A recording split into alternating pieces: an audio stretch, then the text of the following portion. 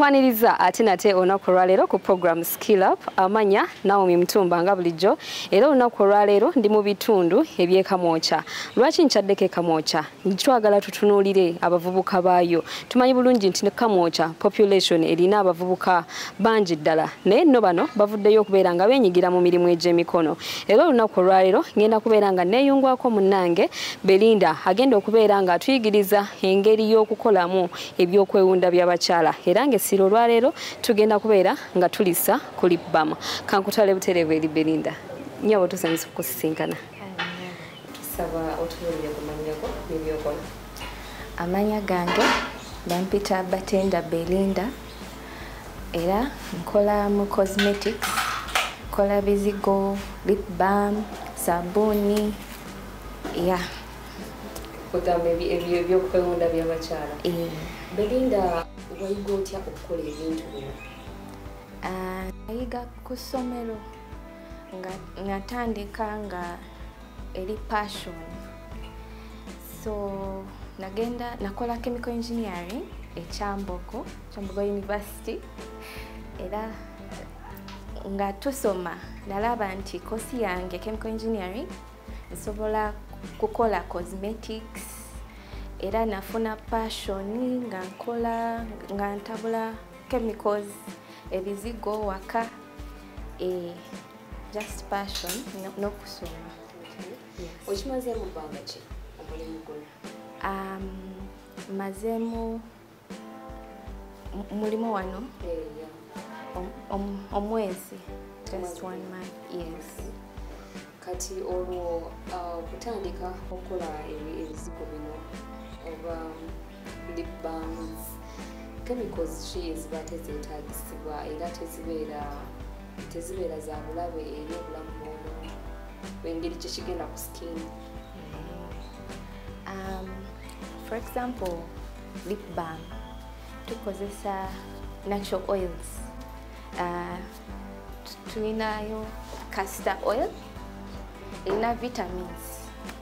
Eza vitamins biyamba skin nnyo. Waliwo sunflower oil tukikozesa mu kusiika mmere. Waliwo coconut oil, waliwo vitamin E eyamba anti-aging. Omuntu obutakaddiwa. Waliwo shea butter, waliwo beeswax, waliwo ebimuli bagiyita calendula flower. Tubisokinga mu oil, mu sunflower oil tufune nutrients, vitamins. So ebintu bino bijjibwawo? Tulabye ku bimuli, tulabye ku beeswax. Naye omuntu asobola kubijjawa era lwaki bino bye mukyuzi okubeera nga mukozesa ebintu ebirina kinnyo? For example, beeswax tufuna abakola mu shea butter eliira. Era waliwo like shea butter trees, so we go to their farms and we buy directly from farmers. Tufuna like countries like Kenya tubigula, especially castor oil. Beeswax waliwo farmers bakola honey beekeeping, so tugula beeswax. Yes, we buy beeswax from them. So beeswax onajja ali bwatyo already? Ajja ali bwatyo. Yayamba ki mu kukola ebizigo? Beeswax is a hardener. It makes the product hard such that it's stiff in the tin. Yes. Okay. So wemba ngenda kukola lip balm. Leero bwe twagala okutunuulira. Neetaaga ki? Wetaaga number 1 castor oil, then there is sunflower oil, then there is coconut oil, waliwo shea butter, vitamin E, beeswax ne calendula flower. castor oil gives shine, it was shine on the lips. Castor oil ne sunflower oil. Then vitamin E, a preservative. Preservative and beeswax is our hardener. Yeah. So tutandikirawa era tutandika maybe gwengera bisomerera measurements ki oba bichibe nino okugoberera nga testing chemicals zino eri munaffe bosomesa olwalero. Of course tutandika kukola measurements all our oils. Number 1, castor oil. Tetusoka wo calculations okulaba okumanya ebipimo ebirina okugendamu. Tulina calculations tugenda kola for 1 kilo. Castor oil, we put like 75%. Beeswax tutekamo 9%. Sunflower tutekamo 20%. Coconut oil tutekamo 15%. Shea butter tutekamo 5%. Vitamin E tutekamo 2%. And then waliwo flavors, we have chocolate flavor, strawberry flavor, all these. But at the end of the day, tugenda funa this kind of product. This is strawberry flavor, this is vanilla flavor, ne lemon. Then tusobola packingamu 20 grams to fune product. So ebera bondi yemu naye okyusa bukyusa. Different flavors, but one process. Yes. Yes. So kati tutandikirawa nga bwotuyigiriza naffe okuba nga tukola limba. Kale, you need your bucket emu. Vessel yo, a small cup, even you can use in a tampeko. So rakosa eno. This is the weighing scale.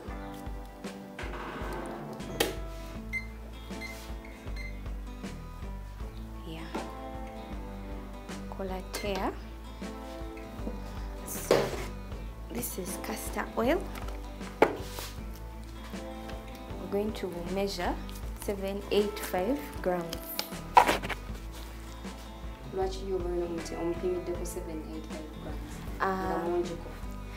Because castor oil it was shine new product. Yes.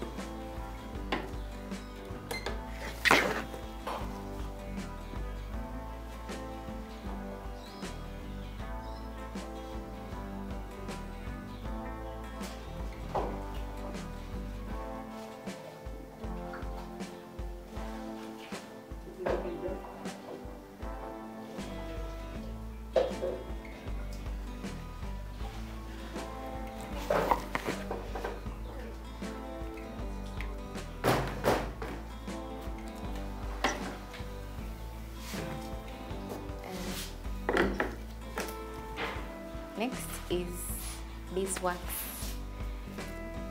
beeswax. Kati yetu mukono tutya.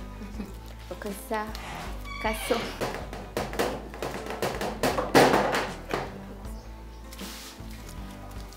So kati yako kati kembamba kasala beeswax. Okayitibwa katya. Knife. Basi sobola kusazisa kana akasaka bulijjo.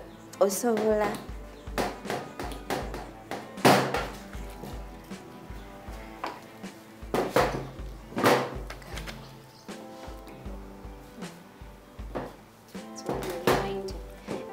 Paka 0.09.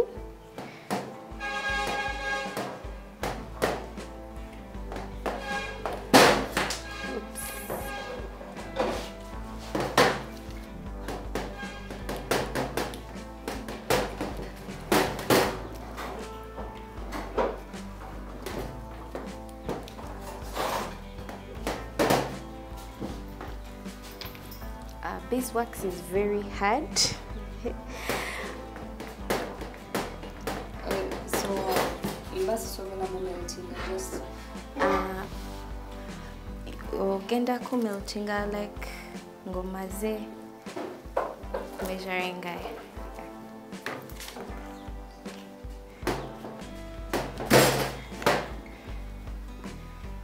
Yeah.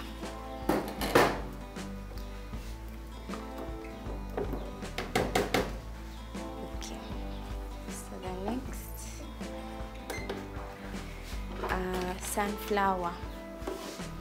You know sunflower butulya afumbe mmere. Yo mugulawo. Tugula just usual shops. It is 20 grams. Sunflower inga castor oil. Gives shine to the lip balm.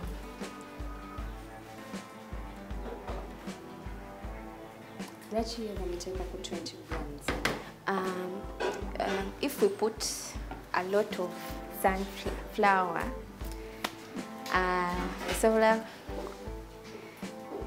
it's going to make the product very soft. Yes.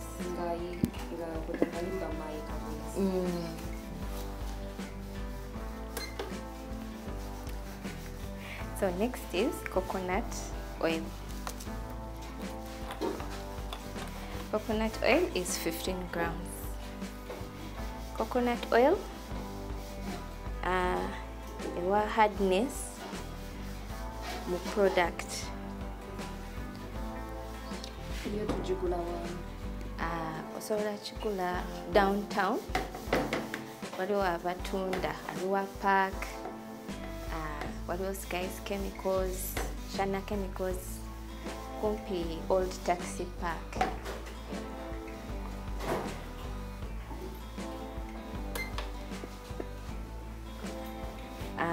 Next is shea butter, 50 grams.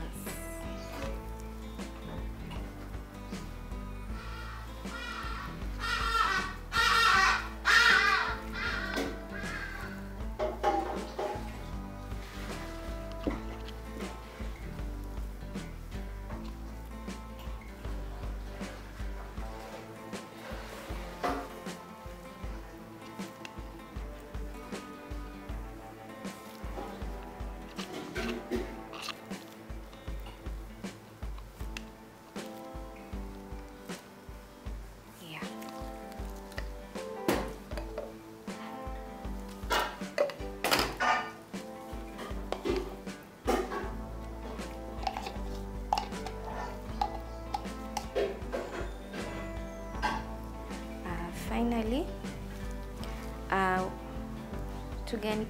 all these oils tugenda take a cool heater yafe.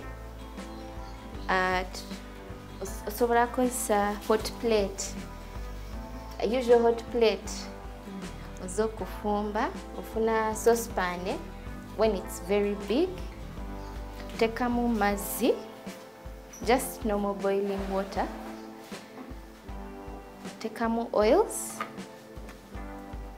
and then you heat. So because we want them to melt. yes.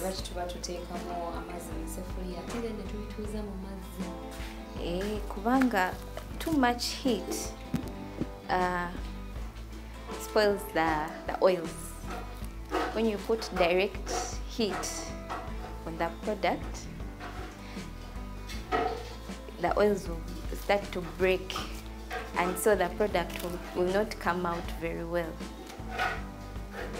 Yes. So chitwala banga kubanga be heating itwala like 15 minutes, 20 minutes. Yes. After 15 minutes, our products have completely melted. Completely. So at this phase, that's when ogenda tekamu your preservative ne flavors. So lero tugenda kola flavor ya vanilla. So tugenda tekamu vanilla flavor 10 grams.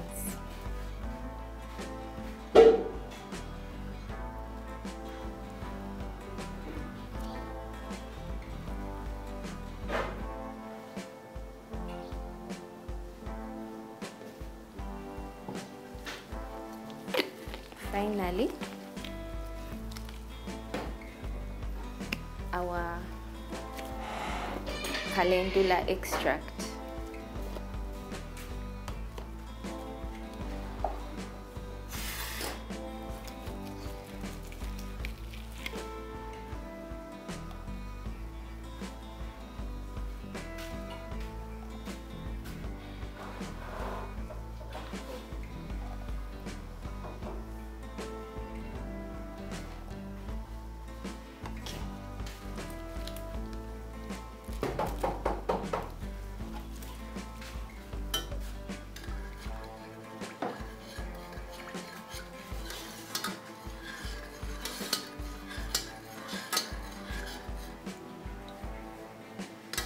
Mixing for even distribution. Ate tugenda packing. It's time for packing. So tukozesa packing. Tukozesa kano kakopo oyiwamu katini utandike wano.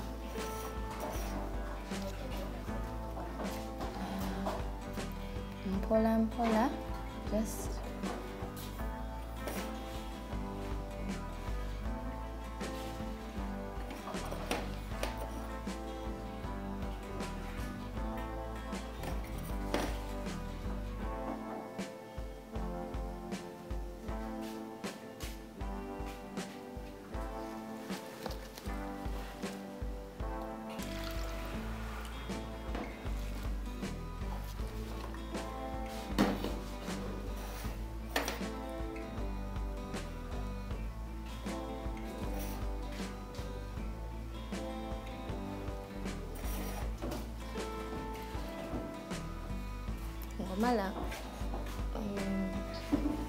when you finish filling the cups, you give them extra space on the sides. What was extra space? Yamba oku drying very fast. Yes.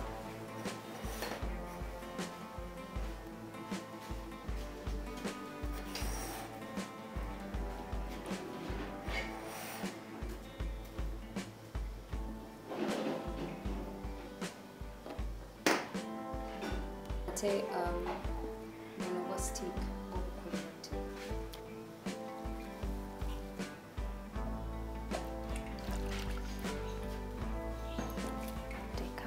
Okukola.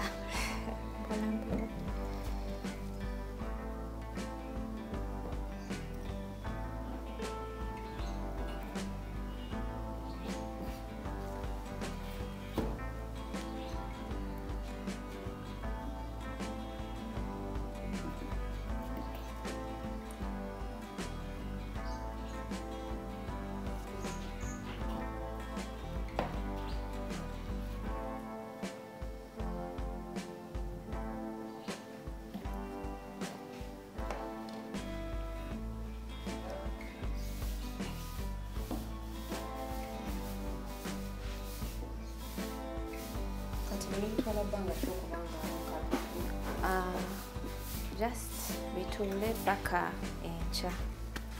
So for like 24 hours? Yes.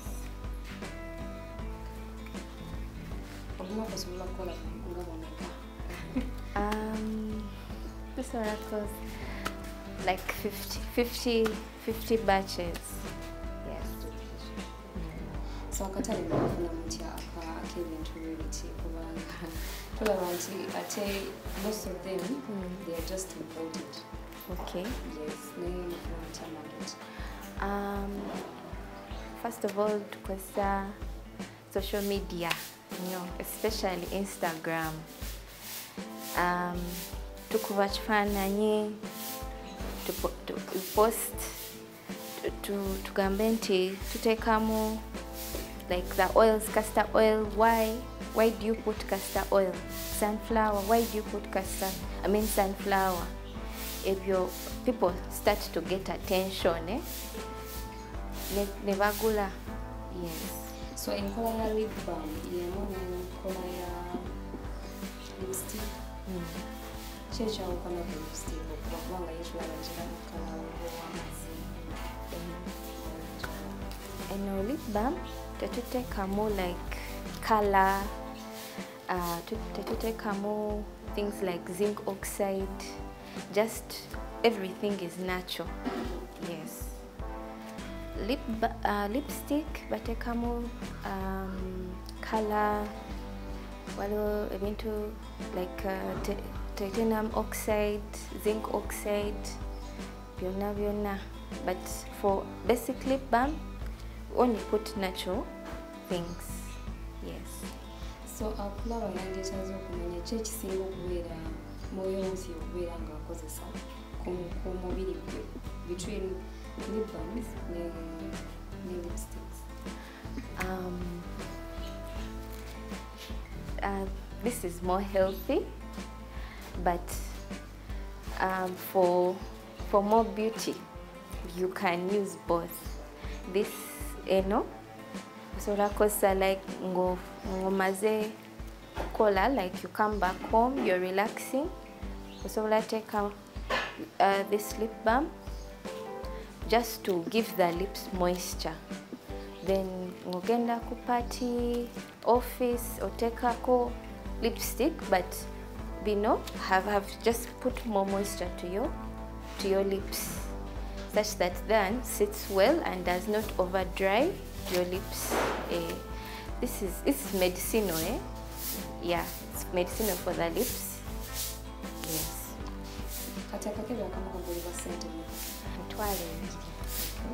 Then 20 grams is mutwalo. Yes. Nekati or expiry date njimanya ntya? Expiry date. Ku label tutekako expiry date. This one's expiry date is 10 April 2024. Yes. Olo kati gwenga gwe eyasoma ebintu bwebiti nga oyirimu nafa atulaba okozesa ki okudetermine ka expiry date? Most products bitera ku they take like 2 years.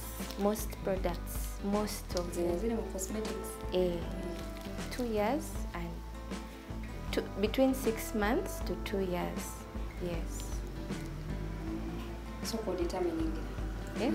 And for determining the product. Ngomuntu osobola like okutereka emu. Okitereke paka like for some time, and you keep on studying. Olabe waliwo change. Tell you, okay. So you record that time. If there is a change, a deviation, you note it, and that's when you know it is starting to change or it's getting spoiled. Yes. That time from Jobo. Yes. So I think we talk about this is one to call a business. So to know the prices is able to castor oil and sunflower.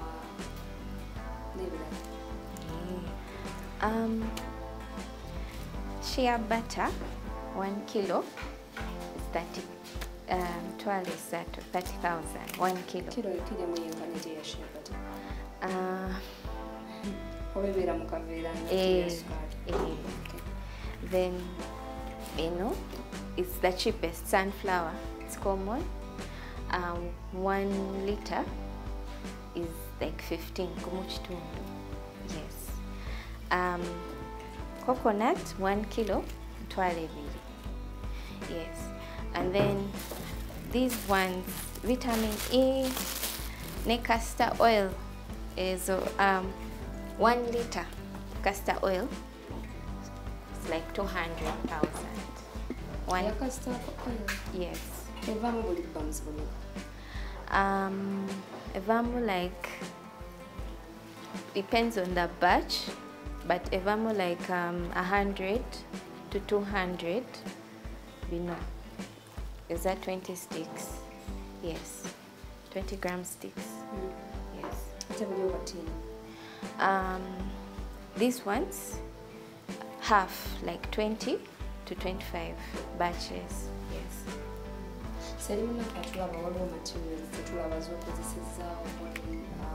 Packaging materials zo mbanzo kula kuzikulawa era ebintu bino mu Uganda mubi kubanga tulani packaging yo yanjawulo ate tefaanana nga yawo ey'eku Uganda. Tusobola kufuna like downtown. Ongenze downtown gyebiri waliwo House of Plastics, nice House of Plastics, waliwo Samaka, yes.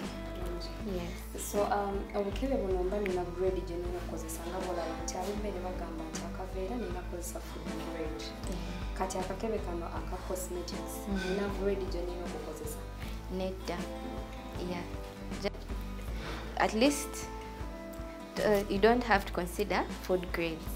Yes. So challenges chize musanga.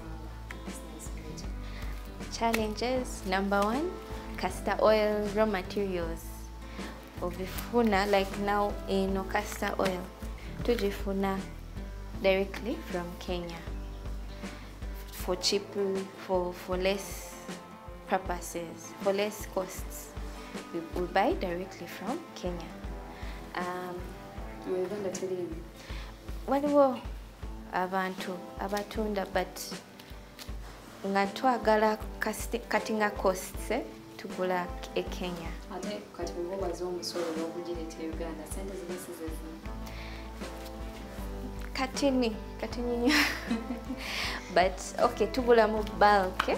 For example, tugula, this is like 5 liters, so we buy in so much bulk, and that's the costing ekendera ko. Yes. Yeah. Challenge packaging. Packaging, go where to buy the packaging also can become a challenge. Yeah, so that's another issue. Another issue is temperature. Because these ones, if you just put them like woteka like just here, we sovola crystallizing fast at a product comes out very bad. So temperature is also a challenge. Yeah. Oba oli mulabi mulungi ate owa program Skill Up wabula wetutuukidde wano mu kitundu kyaffe kisoose ng'era bw'olabye nti ate libbamu afa agenda kubeera ng'atwala essaawa 24 okubeera nno ng'akala olwo nno ateekebwe ku katale. Munzikirize tubeere nga tugenda mu kuwummulamu katono ddala wabula bwenkomawo ate ngenda kukomeerawo n'omuntu ow'enjawulo ate agenda okubeera ng'atuyisa mu bizinensi eno na biki bye wandyetaaze okumanya nga tonnagitandika.